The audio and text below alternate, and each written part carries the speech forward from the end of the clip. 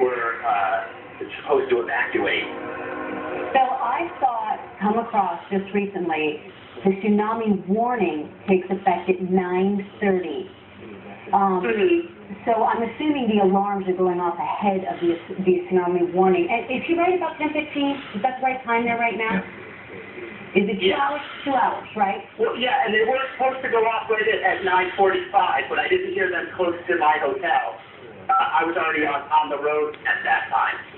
Okay, Val, well, listen, we're going to keep you on the phone. Don't go away. We want to continue to talk to you. I want to make sure, of course, that you're okay and you and Helen are doing all right. Thanks so much for staying on. Do not hang up, okay?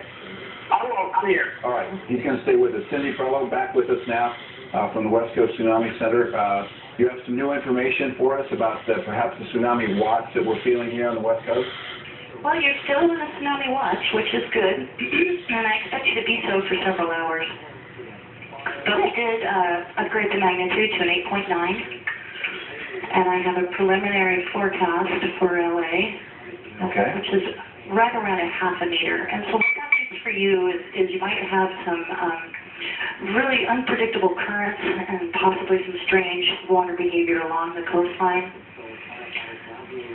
So what do you have for Hawaii? We have a reporter in Hawaii right now. One of our pieces is in Hawaii. And I just saw you guys put out a warning for 9:30 in Hawaii. What's the latest? Excuse me, I'm sorry. I haven't had any water since it started. Right now, Hawaii is in mourning, and their sirens are sounding. And so that means that the Hawaiian Civil Defense and their local emergency managers are currently evacuating communities that are close to the water. Our preliminary forecasting shows that they are expecting some serious water, certainly anywhere between 1 to 5 meters of water. Cindy, let's talk about what's happening across the Pacific because other areas are affected. We hear there are evacuations down to the Philippines, coastal areas, but also there are warnings for New Zealand and Australia. What areas are concerned you worried about, and what do you think is happening right now in these different countries? Well, I think everybody's motivating, and one thing that's amazing about the South Pacific is that tsunamis are no stranger to them. It's something that they have endured frequently. I'm looking at the energy map for this event, and it looks like the main theme of energy, sadly, is going straight for Hawaii. And most of the South Pacific to the west looks like they're more in the moderate zone. Doesn't mean they won't see some wave action this evening, and I imagine that they're all preparing. So you're saying there's strong energy heading directly toward Hawaii. Yeah. They're going to see waves as high as 5 meters. Possibly. Okay, what does that devastation look like on the Hawaiian Islands?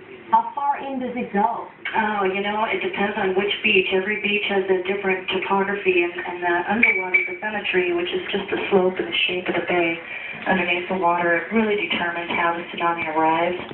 So it can arrive just like a fast flood. That is usually what we see. Other times, it's really innocuous. It's just, it may fill a harbor super fast. You actually don't even see any moving water, and then all of a sudden your harbor's a lot deeper. You can actually come in like at board tides like you see so often on television. What about ships in the area? What about military ships? Sure. Our recommendation to ships is that if we have them in mourning, or even if we have them in an advisory, we'd like ships to go out to deep water if there's time. If there's not time, then they should forget the ship and evacuate. Can you reflect back on the island and what's going on there?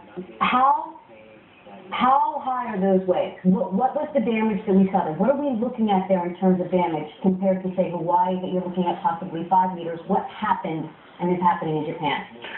Oh, in Japan, the damage is devastating. I mean, I can't even begin to guess how much. It's absolutely a disaster for them. 5 meters, 3 meters. We've just seen a report coming from you guys that was waves higher than 3 meters. Right. And I think I heard at one location they had a 6-meter wave.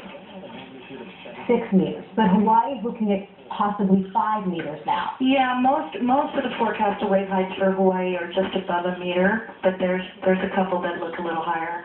But we'll be able to refine that as we get more water data in. What about ships that might have been in that area of Japan, close to the epicenter? Sure. They, post-tsunami surveys often find ships, sometimes even a mile inland. So, they get taken for a ride with it as well. Well, we saw that, I don't know if you saw the video, and we're looking right now at a fire that's burning, but also the airport on the right screen. They got enough warning, apparently, to get those airplanes out of that region. It is a smaller airport. But we did see video of two big ships, not small fishing boats, big ships turned over onto their side. That's fairly common. And the water came in, and apparently the water went back out. Might more water come back in and do even more damage? Oh, easily, absolutely, and oftentimes it's the water that's retreating that does the most damage. But, the thing to think about is the energy that's translated from an earthquake of this magnitude, and how much energy is actually being transported through the water. Water isn't compressible, so it travels through without really any impact whatsoever. So a magnitude 9 earthquake is enough energy to power the planet for 90 years, the entire planet. Well, Lucy Jones talked about, she called it a seduction zone, where it actually changed the ocean floor. This is a very long fault, and the good news for us really is that there's not a fault like this in California that is this long, but the concept of changing the ocean floor is just incredible to me. It is incredible, and actually offshore LA has some very, very interesting faulting and geology there. So even a magnitude 7 there might be pretty messy for your region.